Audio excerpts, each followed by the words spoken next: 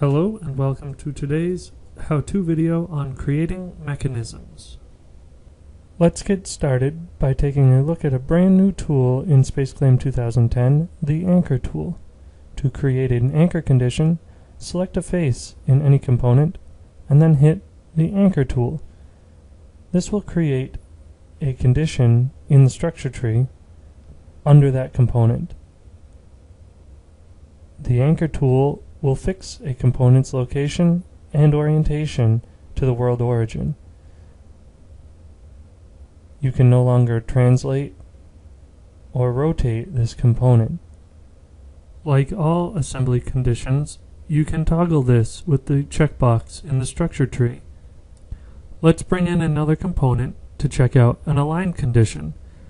I can create an alignment between the two axes on these components by selecting the axes and hitting the Align tool. To see this Align condition in action, I will select the component in the Move tool. Then I can rotate around this axis. I can also move the component along the axis. But I can't move off of the axis because of the condition I created. A third assembly tool is the tangent tool. By selecting two planar faces and then hitting the tangent tool, I can create a tangency condition. Now when I attempt to move the crank, I only have 1 degree of freedom along the rotational axis. I can no longer translate along the axis because of the tangent condition. All assembly conditions are placed under a component in the structure tree. I'll bring in another component here and repeat some of these steps. By selecting two axes and hitting the Align tool, I will create an Align condition. Then, by selecting two planar faces and hitting the Tangent tool, I create a tangent condition. I can then move the component along one rotational axis. The align and tangent condition pair used this way is a great method for creating cylindrical joints. I can show the fourth link for my 4-bar linkage and then begin assembling it to the crank and rocker. I'll use align and tangent conditions again to position the link. While it wouldn't hurt to do so, it is unnecessary to create a second tangent condition on this link between the link and rocker, so I'll only create an align condition there. I've now finished assembling this 4-bar linkage with my assembly conditions, and I can drive it using the Move tool. Notice that when I have only 1 degree of freedom, the Move tool should reflect that by only highlighting one axis. To look at a few other assembly tools, I have a partially set up assembly. There are already some conditions in place here, and I'll go over the rest.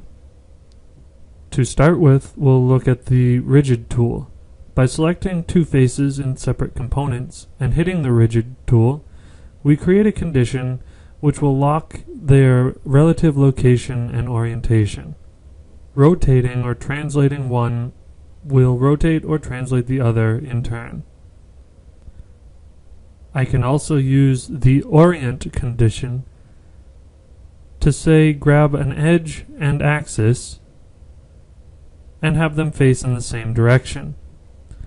Notice that the components move to fit this new condition. To maintain contact between two cylindrical faces, I can again use the tangent condition. At the same time, I can add a gear condition. This will link rotational transformations in one gear to the other.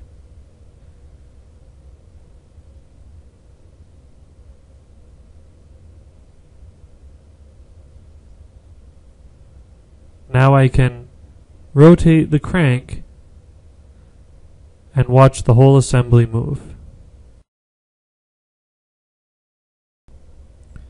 Using these 6 assembly conditions, you can create many different mechanisms. By creating gear conditions between cylinders of different radii, you can create gear trains. The gear ratio is the same as the ratio of the 2 radii.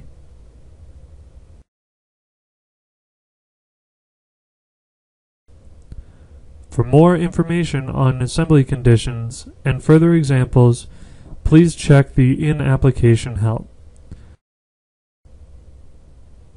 Be sure to also check out the assembly reference chart, which gives a rundown on all the different combinations of selections that can be used to create assembly conditions.